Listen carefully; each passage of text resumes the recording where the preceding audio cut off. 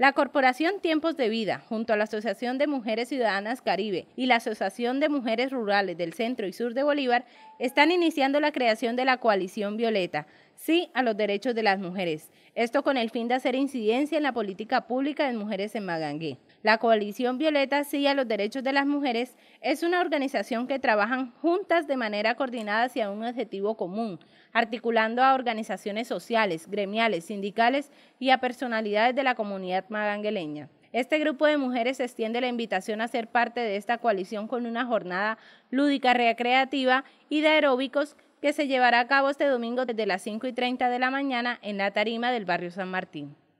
La Corporación Tiempos de Vida, junto con las Mujeres Ciudadanas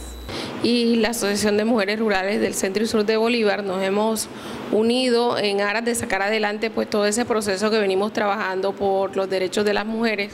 en el municipio de Magangué y en el municipio de Pinillos, y hemos creado una coalición la cual este año 2014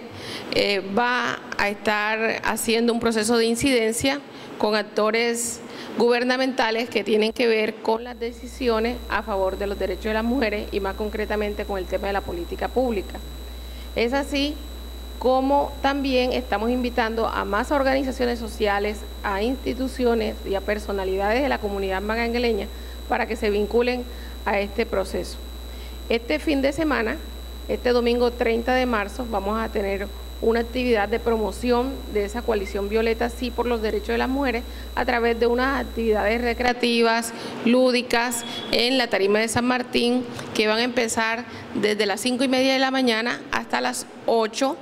y es esta una oportunidad muy valiosa para invitar a todos nuestros televidentes que en este momento pues tienen la oportunidad de tener este mensaje para que nos acompañen, se levanten temprano, busquen sus tenis y estén ahí aportando a este proceso y juntando sus voces también para demandar una política pública de mujeres en el municipio de Magangué, que es una necesidad realmente que queremos que se cumpla porque también está en el plan de desarrollo municipal.